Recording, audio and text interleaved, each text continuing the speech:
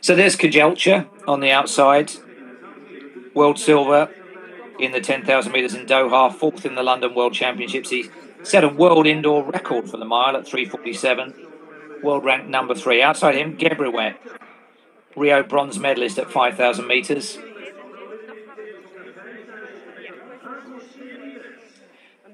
The seeded runners are the first ones that we're seeing here. So Selemon Barega, also a world 5,000 metre silver medalist. A surprise, perhaps, to see him running at 10,000 in the trials. Tamarit Tola, the Olympic bronze medalist, fifth in the candidates race for this event. These are just the first 5 that we're seeing here. What an amazing lineup. There's Richard Dalmer of Netherlands, who will be around.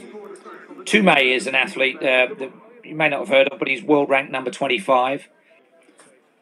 So they are the top deck runners on the outer deck of this double-decker start. This should be a classic. The men's 10,000 metres trials for Tokyo. Yeah, they've gone for the wrong curve. Stand up, gentlemen. It's the nice big sweeping curve, not the dotted one, fellow. Look. See where he's sweeping? Follow the track, Jones. No, stand back now. Stand back now. You've blown it once. Wait for the starter. Wait, get back off the line, mate. Get back off the line. Foot back. Get off the line. Get off. That's it. They'll be showing cards to them in a minute. They're eager to get away. It just needs to be on the right line. It's quite a sharp curve because it needs to take them inside the cones of the outside deck. So they'll all run exactly 10,000 metres, but well done, marksman. Good work.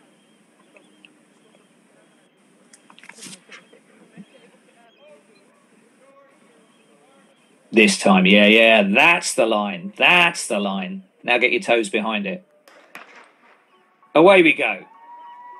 That doesn't count as a false start, I don't think. That was a technicality because double-decker starts aren't the norm for most meetings around the circuit. So Richard Dalmer, you can see him on the outside there, the tall Dutchman in the black kit. He will be looking to latch onto the wave lights for the Olympic standard. So you can see he's not looking to get in front. He's just looking to slot in with the green lights for those from all nationalities who are looking for 27.28.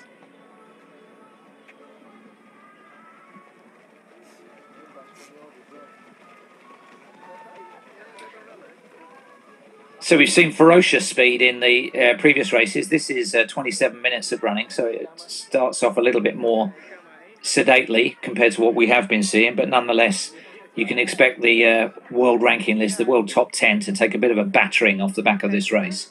These are beautiful conditions in Hengelo.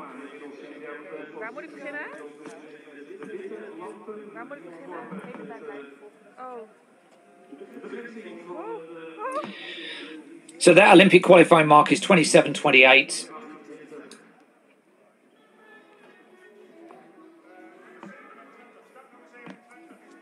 I wonder, some of those kickers, will they just try and hang? There was no need. If you've got the fastest finish in the race, you just need to stay in touch.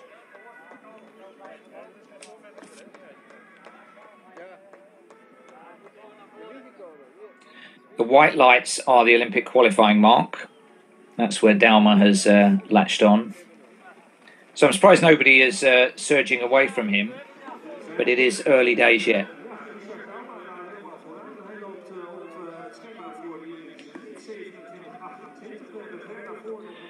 This is a familiar hunting ground for athletes like Hagos Gebreweht.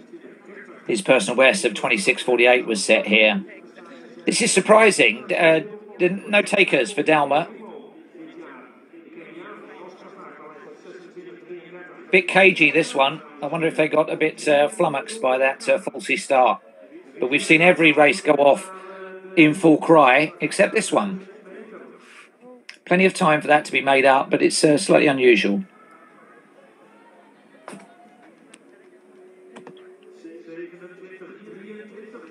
I think it surprised Dalmer as well.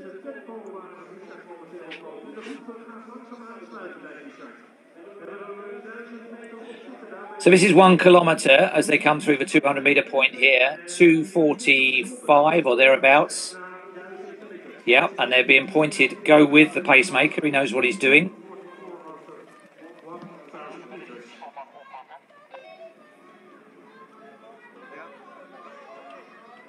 So Dalmer is very familiar with this track and this setup of wave light technology. It's a Dutch concept largely. Bram Salm and Joss Hermans have created it, marketed it, and made it popular in athletics. It's great for spectators. I'm not always sure if you're in a big group, when your eye line is at shoulder level, whether you can actually spot those lights down at curb level. It's not where you're looking.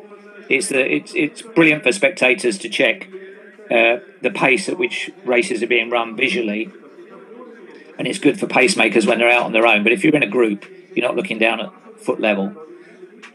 Well, suddenly this has opened up. You can see Dalma's gone back to 7th or 8th place. We're on 27:11 pace now with Tola, Tamarit Tola, the Olympic bronze medalist at 10,000 metres. He's got a best of 26:57. He was silver medalist in the World Championship Marathon in London 2017. So a whole range of distances, and he will favour playing to his strength by making it a long run for home.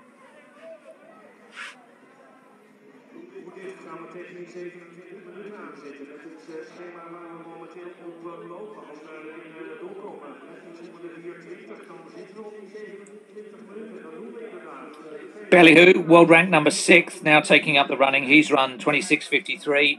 He started his campaign for Olympic selection back in the candidates race, that midwinter, in northern terms, January race in Addis Ababa. He was second in that. And his surge has brought it back round to 26:56 pace. So you can see, gauge it on Richard Dalma, who's still running even pace, but much further back now. It's been quite an erratic series of laps. And a gap being opened up at the front.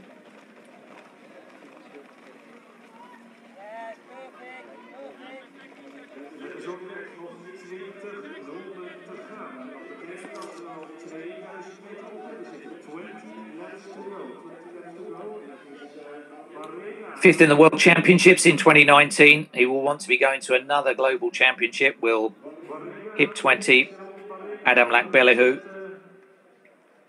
The last 3 laps have been 65, 64, 63. So you can see the damage that's done. Everybody likes to run long distances at an even pace. That's the most efficient way of running and the most economical. That hasn't been the case these last 3 laps.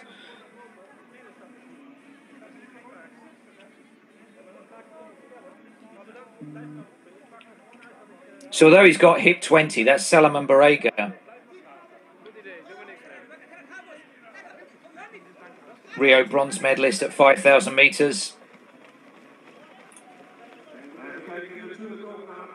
Relatively untried at 10,000 metres, certainly against this level of opposition.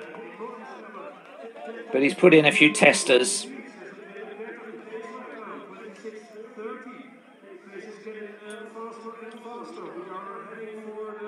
Mateku is the athlete in second place.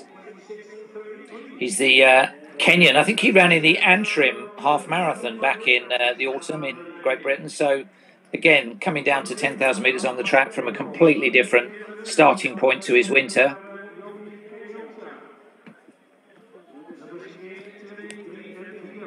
That was a 60-second lap. That's going to be hurting some of these guys. Now back down to, it was a 60 followed by a 63, just to bring it up to date. So we've had 65, 64, 63, 60, 63. Barega got a lot less experience at this distance compared to those around him. And again, you know, question marks around why would one of the best 5,000 metre runners in the world be running 10,000 metres at the trial? Is it because he wants to race this distance at the Olympics? Is he just trying to get more strings to his bow? Kajelchev, a tall figure behind him, equally has moved up to 10, but has got the world indoor record at the mile. So we've got, in the first 4 runners, we've got a half marathoner and a world mile record holder.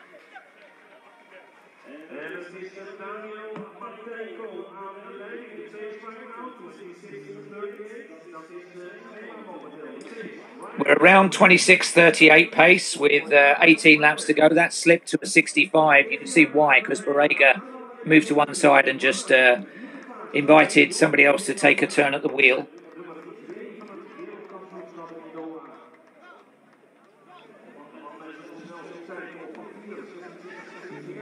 I mean, this what a world-class group. But what a bold run for home being made here by the Kenyan. Of course, they will know he's Kenyan, so he forms no part of the Ethiopian selection process, but there is a rivalry there that they'll want to tap into. But I think this has gone back to about 60 seconds for this lap. He's part of the race as well. I mean, he may be trying to qualify for Kenya, but he went off the same starting gun.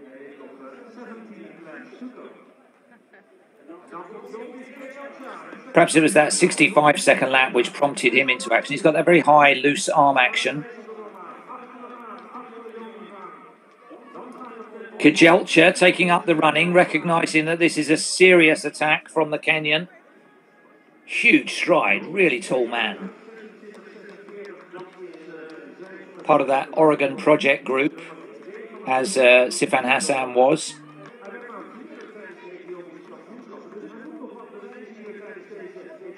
So Mateko of Kenya, then a whole host of Ethiopians. We're still only 9 minutes in to a 26-minute race. We're on 26:34 pace for the leader. This is the biggest field of the day with, I think it's 23 reduced down to 22. So the start list numbers that I have been whittled down by 1, and that's why the hip numbers were different than the ones I've got on my sheet in front of me. This is a big gap. This is going to be interesting, isn't it, over the second half of the race, because I think he's gambling here. He's right on the green lights.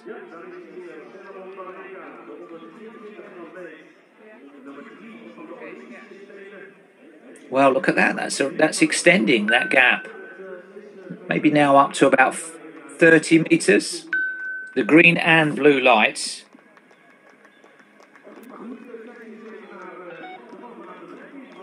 I think Kajelcha has perhaps decided not to chase and to tuck back in with the chasing group. It was a 62-second lap. Barega now deciding that perhaps he should have a go at closing the gap to the leader. There's Richard Dalma ahead of the white lights. So all of those athletes just immediately behind him are inside Olympic qualifying schedule. 1 or 2 finding it a bit hot going and stepping off.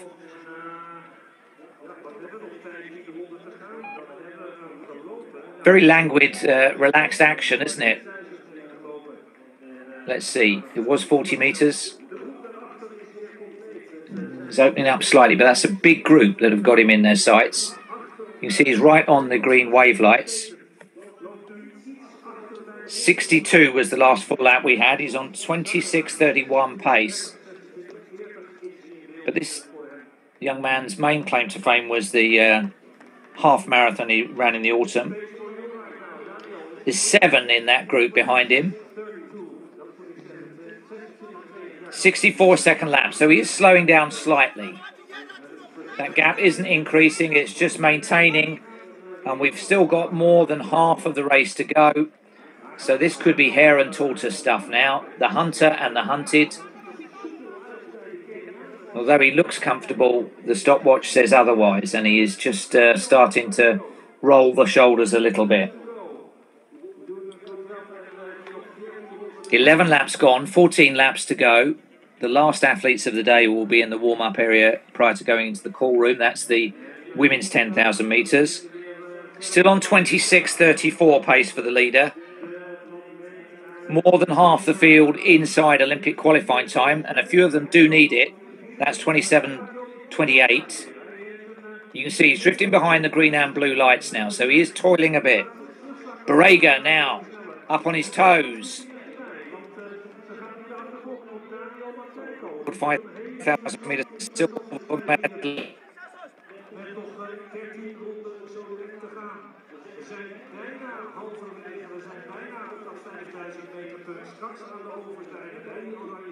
And he's running quicker than he did at the FBK Games in 2019.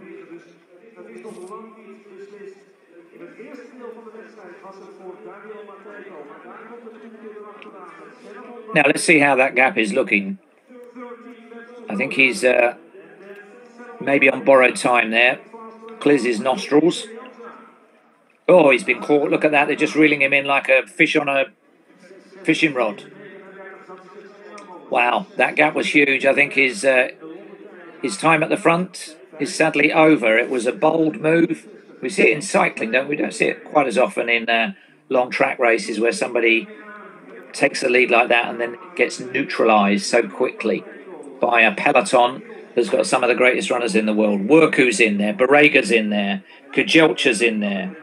Mateko is still in there in the white singlet, the Kenyan. But he must realise that they have just hunted him down there.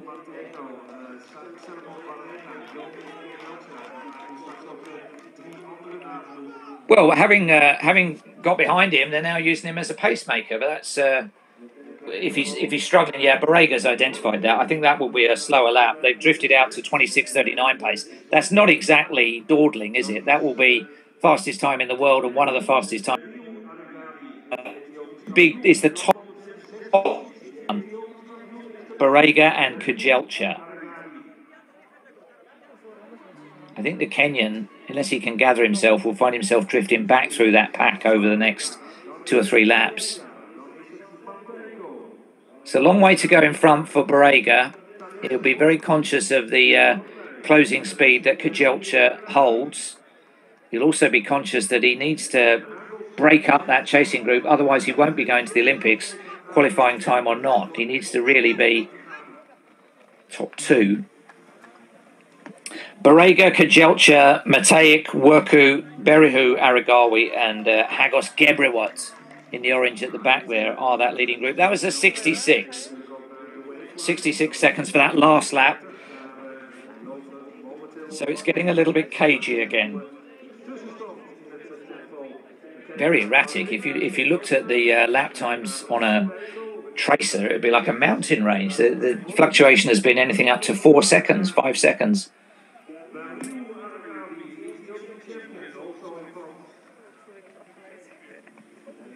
So there's some real experience in that group. Experience of championships, experience of running quick times, experience of Hengelo, and experience of Olympic Games and getting on the podium at Olympic Games. Barega doing a lot of looking around. I think he's a reluctant leader. The pacing is mostly being done by Richard Daumer, much further back where the white lights are for the Olympic qualifying. In fact, he's probably gone now because he was only going to halfway. The last two laps have been in 66 seconds, so it's notably steadied up.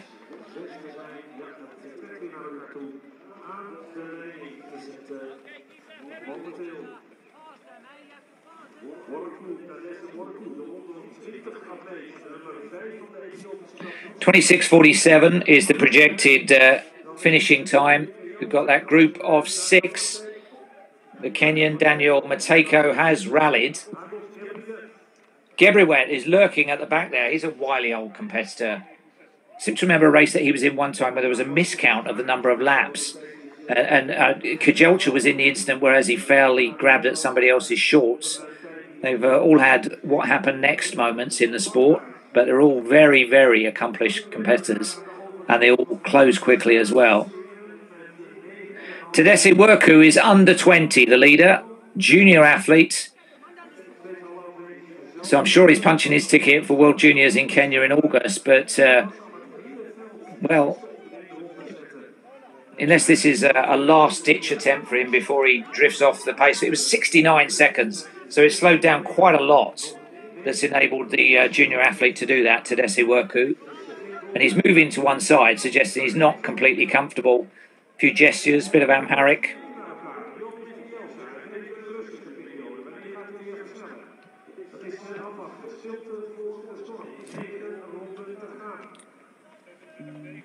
So as we look at that group, world class though they are, half of them will not be going to the Olympic Games, or up to half of them will not be going to the Olympic Games, and up to 3 will. Don't forget we've got 2 nationalities with the Kenyan Matejc in the white singlet.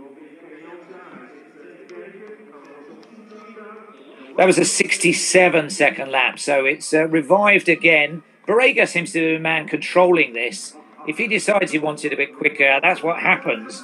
And the net effect is that somebody goes out the back door each time. It's very uneconomical, but he's a man full of confidence. Wow, look at this. Look at this. 18 minutes into the race. don't think any of us were expecting that. It's almost like an impatience, isn't it? I've had enough of these 69, 67-second laps. Hold my beer, here I go. But they can still see him. They're running evenly behind him. And there is still... Yeah, it seems to have disposed of Matejko at the back of the group. But Kejelcha is right there again. And he closed that economically with that huge stride. 62-second lap, and we're on 26.54 as a projection.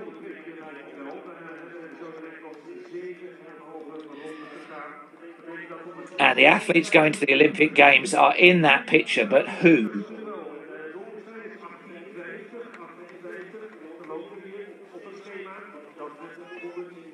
Arigawi, third in the World Juniors.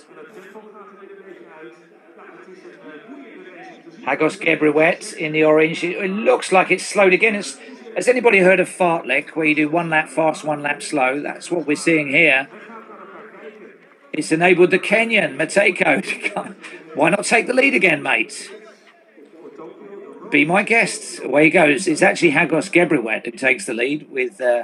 these are astonishingly varied laps that they're putting in. It's not giving anybody else a chance to close because they're a long way behind the second group.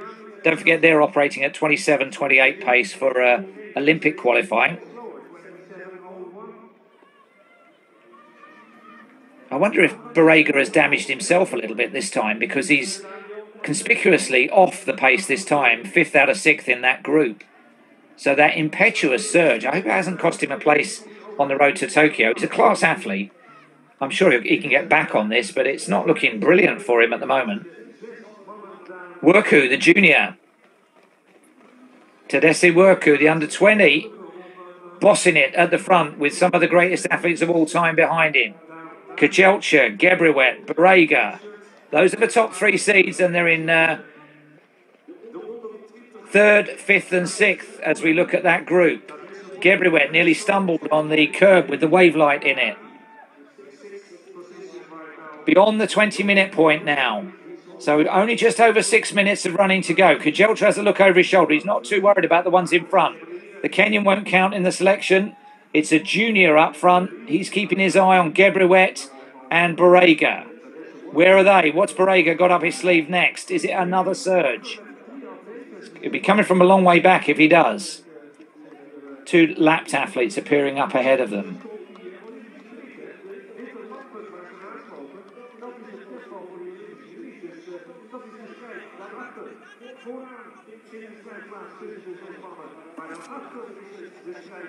Wow, this is an unusual race. The man who's been putting the surges in has damaged nobody except perhaps himself at the moment. Barega perhaps giving himself a lap to settle, a lap or 2 to settle. 1 Kenyan and those that group of Ethiopians, but they can't all go to Tokyo. It's 3 to go. They're going to get the Olympic qualifying mark, no question. The Federation has made no commitment to selecting even winners, but you would think in a race of this calibre, this close to the Games, top 2 would certainly be in their thinking, and possibly top 3. But there are 5 Ethiopians, so 2 of them definitely will not be going to Tokyo. So there's your triumph and disaster all in the one group as we approach 22 minutes. We're on pace now for 27.01, so it has slowed. We're still almost 30 seconds inside Olympic qualifying. It's still the junior, Worku, leading them round. But the others, it feels like they're using him. They're sitting on him. We saw in the women's 5,000, it came down to that last lap and a half burn up, and this has got all those hallmarks as well.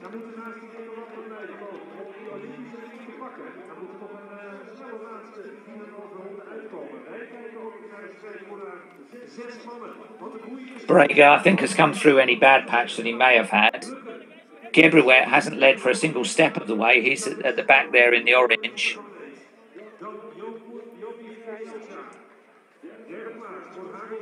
I don't remember seeing a sprint involving Barega and Kejelcha. So, I mean, your money would go on the world mile record holder, Kejelcha, but stranger things have happened. Barega isn't a slouch either, nor is Gebriwet. I mean, this if it now gets a bit cagey round to the closing stages, those three guys may well be the Ethiopian team. But there's three others looking to make their mark on this race and have gone way beyond anything we might previously have expected. Stephen Kissa is on target for the qualifier for Uganda. That was the big story for that. Really needs to run under the 27:22 that was run by Abdallah Mande of Uganda.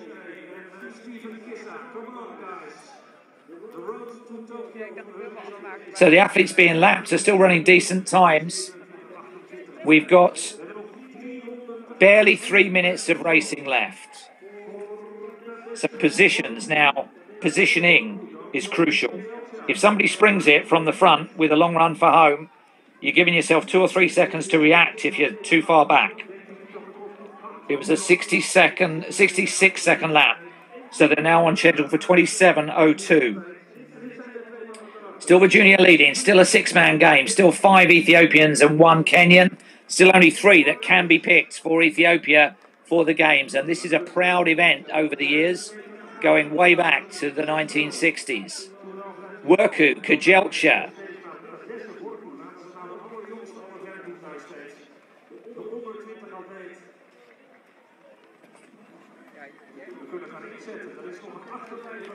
Berihu Aragawi was third in the World Juniors in 2018. He's the other athlete in that group.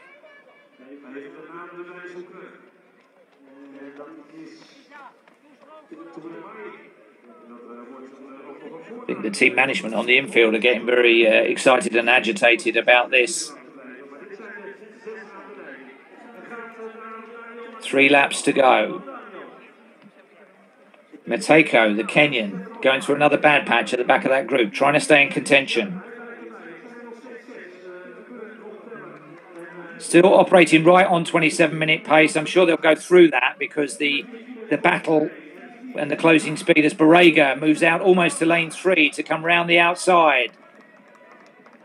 This is the third coming of Barega. But if he surges this time, he has to mean it. There's too little time to go. Gebrewet in the orange, first time he's even touched the front of the race, and it's the big 3 now getting away. Gebrewet, Barega and Kajelcha. There is some super sprinting in those legs. They know what they're doing here. It is 2 laps to go. This could be the team, but they won't want to risk that. They will want the win.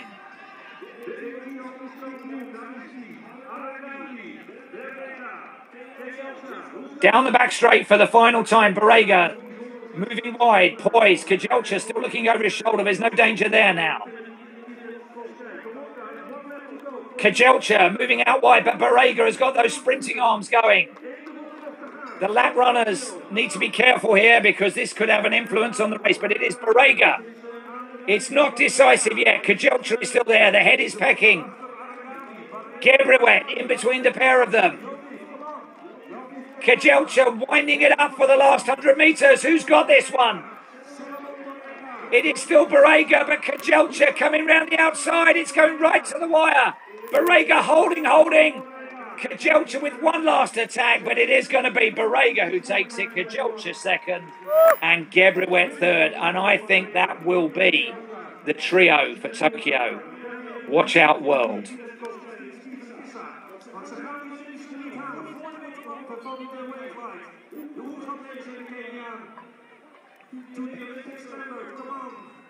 And we're keeping an eye on the white light that is the Olympic qualifying distance. It is 27:28 we're looking for. The clock has obviously stopped on the winner's time there. These 2 guys need to be careful not to keep going across the line because they'll be activating the sprint finish, the photo finish.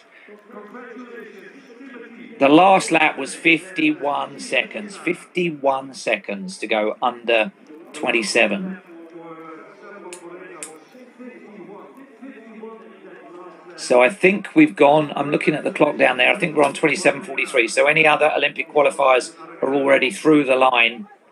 Just a couple of finishers still out on the track round to the 200-metre point. What a great race. And well done, Barega, because he had a couple of flourishes, much as we saw in the women's 5,000 metres where it looked like it was for real, and then he dropped back, and that disrupted rhythm seemed to have affected him for quite a number of laps, and then he finally came good on the last lap. He knew what he was up against. There's some wily old campaigners and some real sprinting power, but surely the selectors will pick those three.